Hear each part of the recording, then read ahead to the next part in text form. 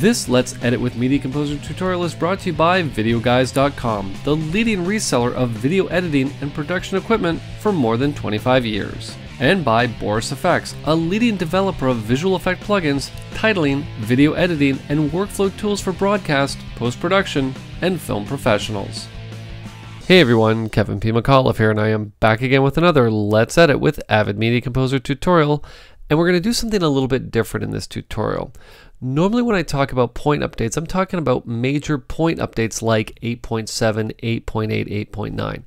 In this tutorial though, we're talking about the update to Media Composer version 8.9.3. Now you're probably thinking, well Kev, why would you do a point update tutorial showing me what's new? Because normally they're just bug fixes. Well, believe it or not, there are a whole bunch of new features in 8.9.3 that if you don't know about them, can really enhance your workflow. And in this lesson, I'm going to show you a bunch of them, and you're going to see why this is a very welcomed update to Avid Media Composer. Now, before we go on, I want to remind you that these tutorials are designed to get in and take a very in-depth look at very specific aspects of editing inside of Avid Media Composer. But sometimes you just need to get the information and get yourself up and running lightning fast. Well, if that's the case, head on over and check out my Mac Pro video training series on Media Composer, where lesson 1 will get you up and running in Media Composer in about an hour. Okay, now before we get rolling, I do want to give a shout to all the Mac users out there that as of this release of Media Composer version 8.9.3, we now have support for High Sierra 10.13. So if you just purchased a new Mac, or if you've updated your existing Mac, you can now install and work with Media Composer as of today. Okay, so let's Command or Alt and Tab into Avid Media Composer, and let's get rolling by talking about parameter adjustments. Now I'm just going to call up a 3D warp effect here. I'm just going to take it, drag it, and drop it down onto our shot. I want to thank Edit Stock for the use of this clip in this tutorial, and you can check out all of their great projects and media that you can purchase and download to practice editing with at editstock.com.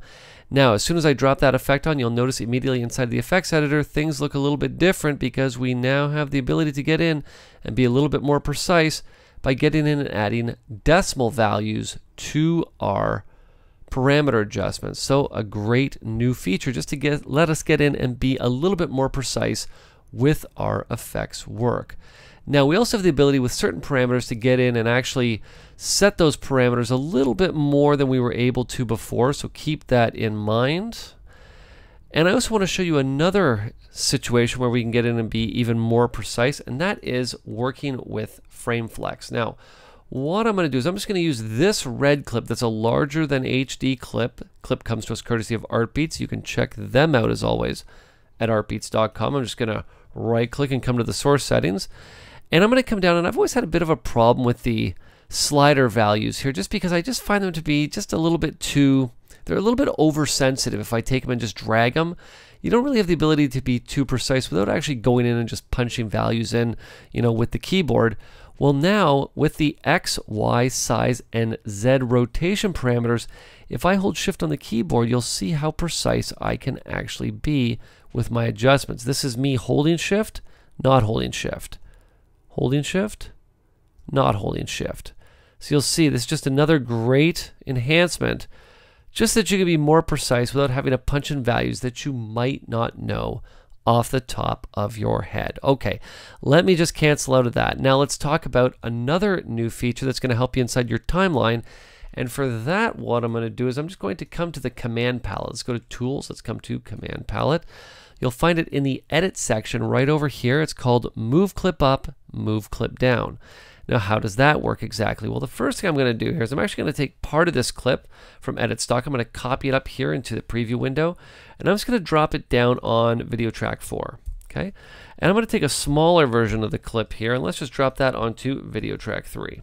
Okay, you'll see where I'm going with this in just a second. Now, what I'm going to do with those shortcuts now set to the up and down arrow keys on my keyboard is I'm going to come over to the Smart Tools. Let's just choose our Overwrite Smart Tool, and I'm going to select this clip. Now, normally what we're accustomed to doing is holding Control or Command, trying to snap it straight up. Is it going to be exactly where we need it to be? I need it to be precisely above where it is now.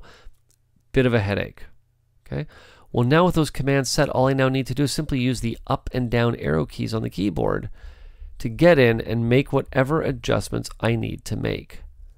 Okay, now I'm just going to undo that. Now you'll notice that each one of those steps is considered an undo, so keep that in mind as you're going. Now I went one step too far. Let me just redo what I just did here, just so we get our clip back here, because I want to point out something that's important about this tool. And that is that I've been using the Overwrite Smart tool. And when I was doing that, it was taking the clip and it was dropping it right in over top of this shot, over top of this shot. And as it was going, if there wasn't a video layer above it, it was making layers as it went. Well, what's important to keep in mind about this command is that it's directly related to the Smart tool you have chosen. So if I choose the Insert or the Splice In Smart tool, I select the same clip and I press up on the keyboard, it's going to take that clip, move it up, and push everything on that layer down the timeline. So keep that in mind when you're using this command. Okay, let me just remove these clips from here. I'm going to need this clip here for its audio in just a second. Okay, let's talk about a tool that got a slight modification, and that is the fast menu right here to call up the tool palette. You'll now see it's no longer a fast menu. I can simply click on that button to call up this tool palette. But what's also going on with your tool palettes, I'm just going to head back to my settings here. You'll notice that we have a setting right here for the tool palette. What I could do is I could duplicate this setting and create a whole new tool palette. And what's going to happen is that whichever one is the active tool palette is what will appear when I click on the tool palette button. Now to go along with that, if I had, let's say, 3 or 4 different tool palettes with tools based on different workflows, audio workflow, color correction, whatever, you could simply double click on each one of those tool palettes over here inside of your settings. If you had multiple monitors, you can then position those tool palettes wherever you wanted to and have all of those tools at your fingertips at the same time. So that's a bit of a different workflow using this tool palette that, to be honest, has been around for like a million years, and they're just taking it, just enhancing it just that little bit more. Okay, now let's talk about one thing that's bugged me for a long time, and that is matte keys in different frame rate projects. So for example, here's the situation. I have this project here that has a timeline in it that has a matte key in it that is a 1080i matte key. Now previously I was not able to take this sequence and promote it to be a 23976 sequence because it has those matte keys on it. Well, not anymore. What I'm going to do is I'm going to take this sequence, I'm going to Option or Alt and drag it up here into my bin, and I'm simply going to double click on it. I'm given the usual warning saying, well, this is a different frame rate sequence. Do you want to update it? I'm going to say yes, and what I now have is a 23976 sequence with this matte key on it that has a temporal change made to it. So this is a fantastic new feature, especially if you're bringing different sequences into different frame rate projects. Now matte keys do support temporal changes to them, so you can do this quickly and easily. Okay, so let's talk about the last big feature inside of the 8.9.3 update, and I'm talking about Dynamic Shuttle. Now, before we do that, I do need to come back to my sequence that I was working with here that has audio. Very nice. This place called Buffalo Mountain. And let's just make sure that it's all I can hear it for one thing, and I'm just going to delete these other timelines that I know that I don't need, and we're going to head right back to the command palette because, again, this is a command that you do need to set up. Let's call it the command palette. And where we're going to go for this new command is to the play category of the command palette. You'll see over here in the second column we have both the commands, dynamic play forward and dynamic play reverse. Now what I did, much like I had done before, if I come to my keyboard settings here, where are they? There they are, is that I have them mapped to the right arrow key and the left arrow key, seemingly appropriately enough.